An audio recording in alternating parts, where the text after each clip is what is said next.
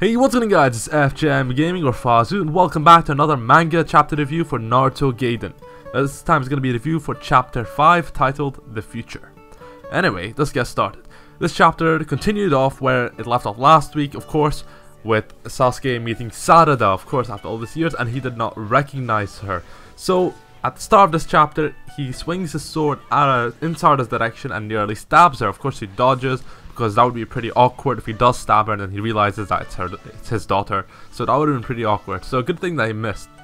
So then he goes to grab her and she's like, then he realizes that that's his daughter. Of course we can understand Sasuke not seeing Sarada for so long and having no pictures, no memory of her whatsoever, just a baby, and of course, you know, the body develops, etc. And he won't recognize her at all. So eventually he recognizes her, which is great. So stop hating on Sasuke, please. Of course, he's my favorite.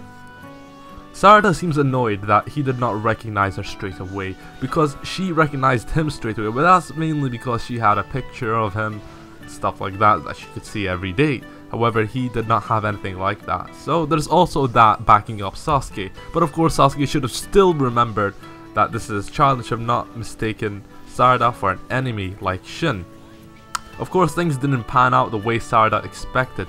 Sarada was expecting like some kind of reunion, just a big hug and stuff, but she didn't get any of that. Instead, she gets a sword in her direction, a slash, and near miss, nearly got her. Now, of course, Naruto catches up, realizing Sarada's been gone for a while, because that's one long piss, so he comes in, and the Sasuke, I didn't like that Sasuke said this. He's like, what is all this? I mean, come on, like, aren't you happy to see Sarada? That's your first reaction to Naruto who brought them over. It's just, what is all of this? But I guess there are like more important things, such as, you know, death to the world or something going on. I don't know what's happening. We'll find out later in the chapter. Don't want to spoil it right away. We'll tease yourself into it. He's asking, why did you bring the children here? And yeah, like I said, I would have preferred it if, you know, he was happy to see Sarada. He's not, like, we all understand Sasuke. He's not going to be happy over things, anything. He's never happy, okay? He's emo. It's just the way it is. He's even got that emo cut now. Mainly to cover Sharingan, but yeah, he's got that now going for him. Sarada explains that she tagged along, she wasn't meant to, and she just followed. It's not Naruto's fault, so because Sasuke is assuming that it was Naruto's fault, but it wasn't, so it's Sarada's fault. And Sarada asks him the big question: is Sakura really her mom? Now, there's a lot of debate going on whether what she intended to ask Sasuke. Some people thought that she was going to ask Sasuke if he was married to Sakura. Some people were, like myself, were thinking that she was going to ask this question, so we won the debate, of course. So here we go. She asked whether Sakura was really her mom. Now, of course, Sakura's reaction to hearing Shizune's side of the story of, you know, Sarada leaving and going towards Sasuke, Sakura's reaction verifies that Sakura is Sarada's mother. There's no mistaking it. Like, what kind of other reaction had that child of mine? Good grief. That's a motherly reaction right there, okay? So, none of that Karen bullshit. Sakura is the mother. Now, Sasuke assumes that something happened at the village because it's kind of a peculiar question to ask right away. So he's just a bit confused. And then Sarada flips out and goes, "Why haven't you been with her? Why aren't you around? You haven't been all day. Now you care." And then she just, like, you know, exhausts herself from these questions. And then she admits that she can't trust anyone anymore. And Naruto, of course, is looking at her with that, "Oh no, she done messed up" face. He's like, no, stop it, Sarada, stop it. Stop showing that picture. It's not Karen. And then she asks Sasuke what he's been doing all this time now. Sasuke actually couldn't answer that question, so instead he answers, "It has nothing to do with you," which is a bit harsh, to be honest. Sarada again gets upset, starts crying, leaves, and then yeah, that's pretty much what happens. Then Naruto has a flashback to why Sasuke had to say that, because back then Sasuke did some research and he discovered that there was something more powerful than Kaguya lurking in the world. So he wanted to find out what it was. That's why he's on his mission. So his mission is to find out what's going on. What is this Kaguya power he can sense, which is most likely the Jubi's power or some kind of Akatsuki clan power, or we don't know. It's definitely that guy with the Sharingan and the mini Jubi spy cam. Something to do with that. So of course Sasuke wants to keep his mission private because he doesn't actually know if this is true. He just wants to go out and see. But of course his mission lasted a very long time, like nearly about 8-10 years, 12, something like that. He's been traveling for that long. That's a very long time. I don't know how he made it that long. Well, of course it's Sasuke, he can make it that long, but still a really long time.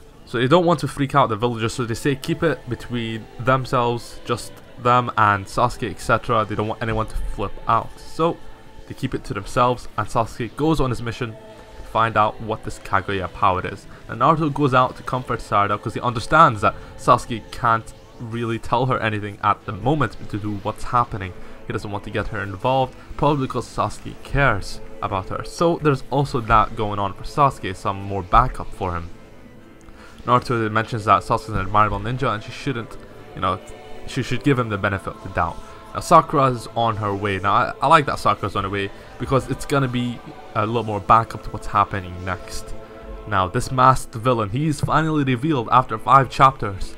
Kishimoto has revealed it. Now I don't like the speed at which this Ninja Gaiden series is going at. It's going pretty fast.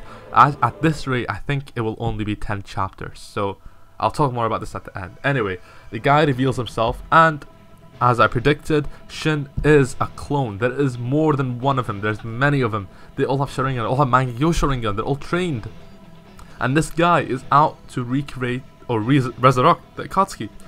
Now this is a bit strange. Like, we all know that the Akatsuki was founded on the basis of Tobi, Obito, of course, Madara, and Nagato. So how does this guy get involved with the Akatsuki? What does he want to do with the Akatsuki? When did he join?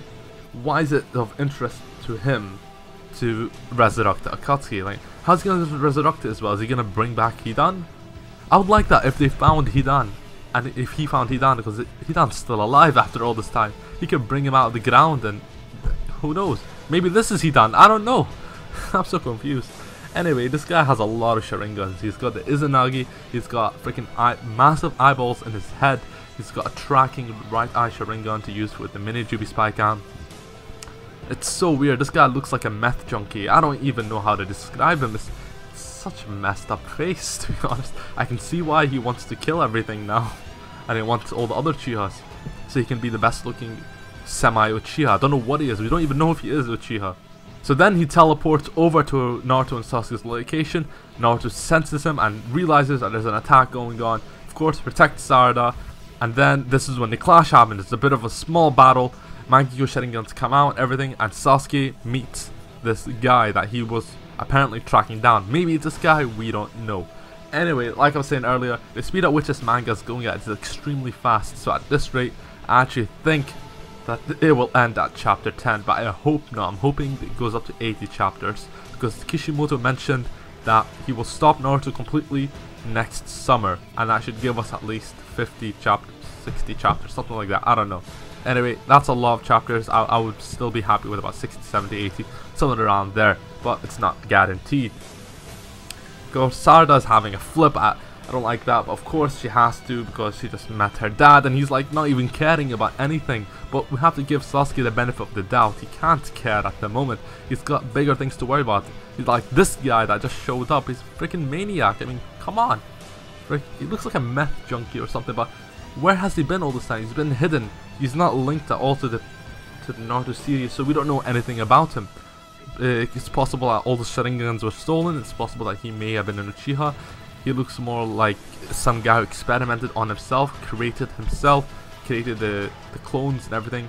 However, Sasuke mentioned earlier that the white Zetsu were being made earlier than Obito. So that means those Shin may be advanced white Zetsu, because we know that white Zetsu is made of Hashirama cells. Maybe this is a different version of them. We don't know. It could be, because they've got MANGEKYOU instantly. They've all got everything unlocked. They're really powerful. And this guy just seems badass as hell. Anyway, that's it for me, guys. Thank you guys for watching my manga review. Peace out.